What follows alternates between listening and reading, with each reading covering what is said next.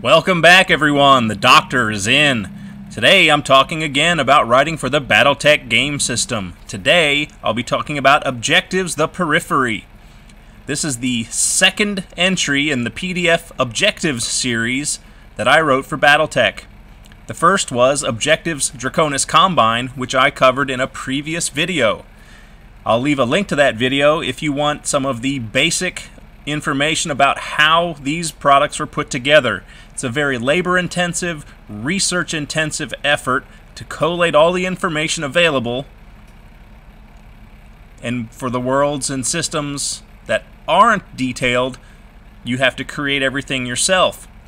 On the worlds of the Periphery, a lot of them were open, and I was able to create continents, cities. I was able to name geographical features, and it was a little bit more fun writing this Objectives than the Draconis Combine one. So I won't be going through every page. I'll only be hitting certain pages that I think might be interesting. So let's get started.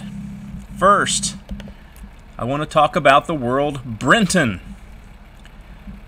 Specifically, I want you to look at the land masses: Fawcett, Charlton, Harvey, and Gladstone. These are names that might be familiar to comic collectors as the names of comic publishers, especially older, defunct comic publishers.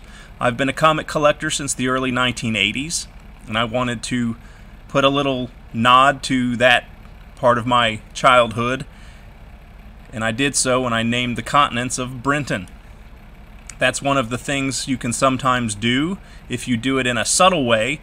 The fact that I'm calling it out somewhat removes that subtleness, but I've only had one other person mention the association of those particular names being together on that one planet. So that's where that came from. Both of the worlds detailed on this page are interesting. I just want to show you how well balanced this page is. So on Decalis, I actually had another couple sentences in the description at the end of the entry. Specifically, I created this notion that everyone on this planet is given a companion dog when they're born as a protector from the hostile wildlife. What got cut for space was that there are 3 different types of these dogs: aquatic, arboreal, and standard ground dogs, which we would consider just a dog. And that was to protect people in a forest setting from predators that might be in the trees. These would have been dogs that could climb trees and were comfortable in and around trees, while the aquatic version were going to be amphibious dogs that could secure people in a coastal environment from aquatic threats. So that had to be cut for space. You can see this page looks very nice in the layout, so it was necessary, rather than shrinking either of these company logos, to cut space somewhere, and that's what had to go. Now on Ilyushin, there is a different change. I want you to look at the land masses: flight and harbor. I did not choose those. Someone changed that from my original version. If you read the paragraph there, everything about this world I had centered around the dairy industry. So whoever changed it, I want to point out that they did not fully change everything. If you look at the entry down below for Vandenberg Mechanized Industries, you'll see that it's on location Cheeseway Pasteur. So they changed the description for the planet, but they didn't change the subsequent entries. So some of what I had still remains. Where I guess they must have thought it was too cheesy, perhaps, to coin a phrase. And if you look at the next entries, you'll see that there was also dairy. So they wanted to remove what I created and only remove part of it. So, and sometimes things like that will happen where one hand doesn't know what the other's doing. On Jamestown, I want to point out one of the continents is named Chichon. If you know what El Chichon is, that's what I'm referring to there. It's a subtle way of relating how that continent came to be. If you don't know what El Chichon is, I suggest you look it up.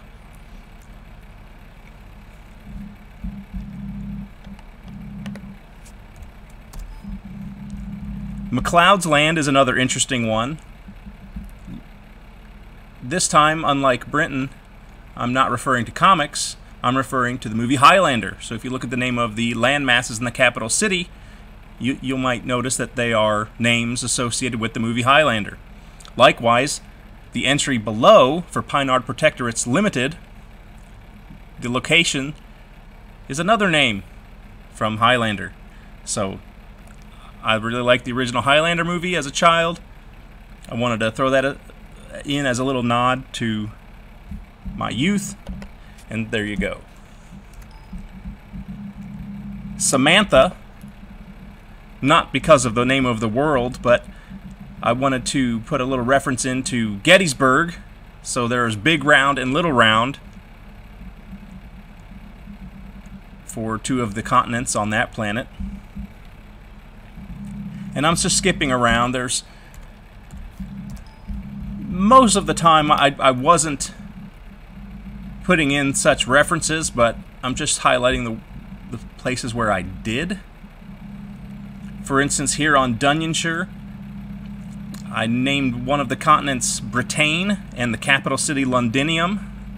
Londinium, of course, is the original name for London under the Romans. So I'm just throwing a little bit of fun in there. There is on Crimari.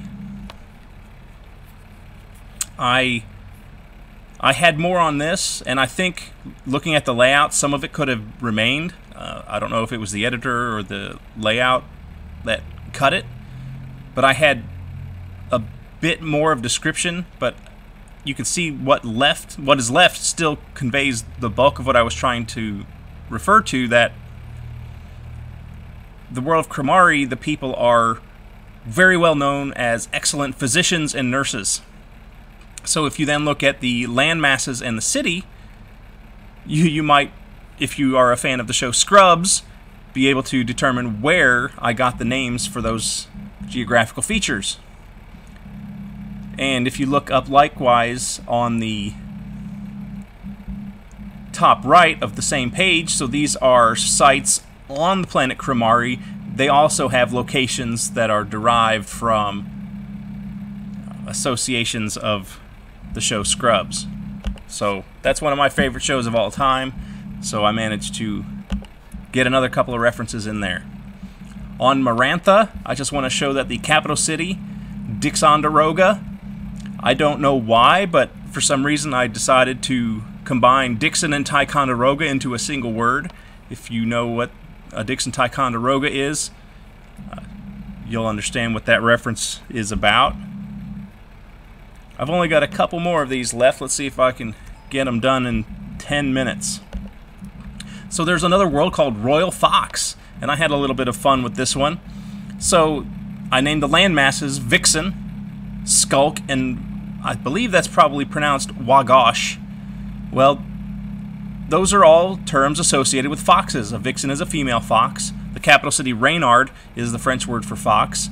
Skulk is the collective plural for a group of foxes, and Wagosh is a word from the Ojibwe language for meaning fox. And a lot of times you'll find, if you look really deep into groups of names on a single location, I will try to associate them with alternate languages and the like for references of that sort. On Granada, I just want to point out that the land masses and the capital city are all locations in Southern California.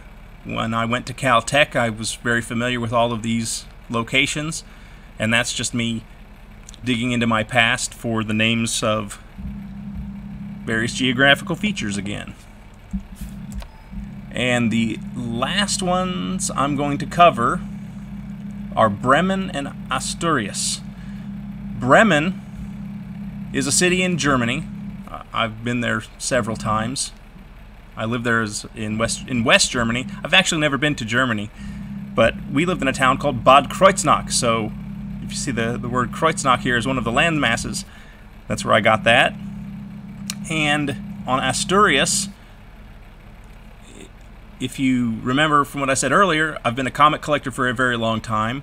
Well, Doctor Strange's inner, special room was the Sanctum Sanctorum, so that's where you get the capital city and landmass of Asturias. So that's just some of the things I managed to put into this particular document. If you look through some of my other work through the years, you might find similar references, and you might not. I don't always put them in. It depends on how much freedom I have.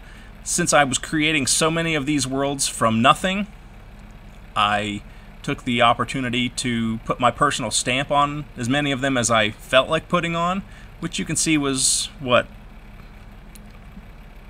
maybe 10? So less than half. And that's really all I have to say about Objectives Periphery. I hope you like this little look into my personal psychoses or neuroses when I'm having to detail all these locations for BattleTech. And while you're here, I figure I'll mention my newest book, Cats of War 2, came out a few weeks ago. It's available exclusively on Amazon. It's in print. It's available for Kindle, and if you have Kindle Unlimited, it's free to read.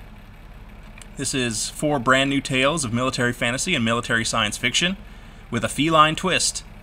I hope you'll check it out. I'm very proud of it. And that's really all I've got for today. I'd like to thank you for taking the time to listen, and I'll see you next time. The Doctor is out.